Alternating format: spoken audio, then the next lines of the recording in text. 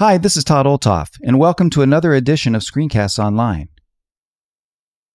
With the addition of iOS devices to our lives and the increased size of storage on our iPhones and iPads, we are putting more and more of our lives on portable devices.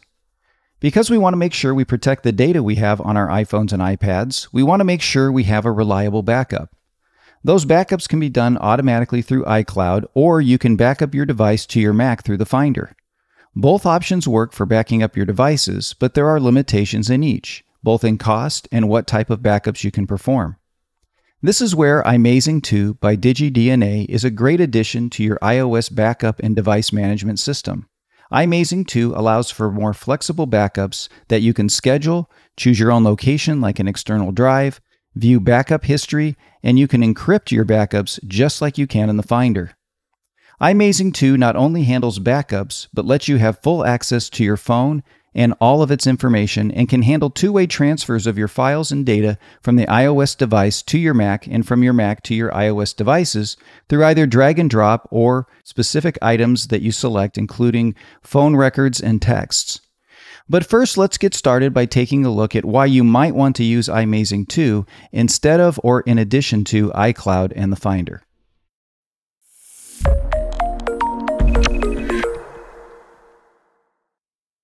So here we are over on the Finder, and what I want to show you first is what you can already do with your Mac related to your iOS devices. So I've connected my iPad to my Mac. You can see it's over here, and it's mounted as a location, and I've got all of my information in here. And one of the things you can see is just information on software, and then right here we have a backups area. And there's a number of things that I can do with my iPad on my Mac. I can choose to back up to iCloud or back up to the Mac. I can also choose to encrypt my local backup so that it's all encrypted and safe. And then right here it shows me when my last backup was and the time and where it was backed up to. Now, a couple of things about these options. The first is you can see that backing up to iCloud or to your Mac is mutually exclusive. So I choose one over the other. So if I choose to back up to my Mac, then it stops that backup to iCloud, and it's just going to make the backup happen on your Mac. So there's a mutually exclusive thing here. As you'll see with iMazing, we can choose to do both or multiple backups. The other thing too to take a look at is the fact that I only get the last backup. So if I went to manage backups, and because it's backed up to iCloud, notice that nothing is showing here because I haven't backed up the device to my Mac. But it would show the last backup here if I did that. And the other thing is it will just do the last backup. I don't get incremental backups like I would with Time Machine. These are just complete backups of the iOS device itself. The other thing is I can only back up to the internal drive on my iMac or whatever device I'm using. I can't use an external drive. It doesn't give me the option to choose whatever device that I want to back up to. The other thing is with the different areas here that I can back up. So for instance, if I come to music, you can see here I can move music in and out of my iPad. Now that's because on this particular iPad, I'm not using the iCloud Music. And so if I was using iCloud Music, I wouldn't be able to do this.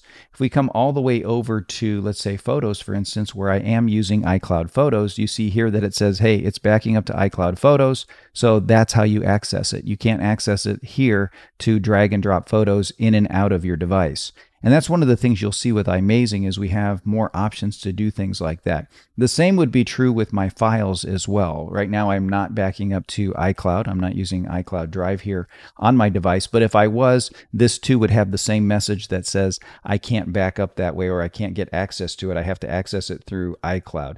So now that you've got an idea of what you can already do with your Mac, let's take a look at iMazing 2 and just see if it is an improvement over what's there and it might fit your own workflow. So we're going to do that first by getting started by taking a look at the application and doing the download and installation. That's just a quick preview of one of this week's Apple-related tutorials from Screencasts Online. Screencasts Online is your premium source of Apple-related video tutorials. All of our members get access to brand new, up-to-date tutorials each week, as well as unlimited access to our entire video archive full of Mac and iOS related tutorials. You can stream and download all of our videos on your Mac, iPad and iPhone, and even your Apple TV using the members-only Screencasts Online Apple TV app. Membership also includes a complimentary subscription to the Digital Screencasts Online monthly magazine, published each month and packed with videos, articles, reviews, as well as hints and tips covering all aspects of the Mac, iPad, iPhone, and all of the other fantastic Apple products.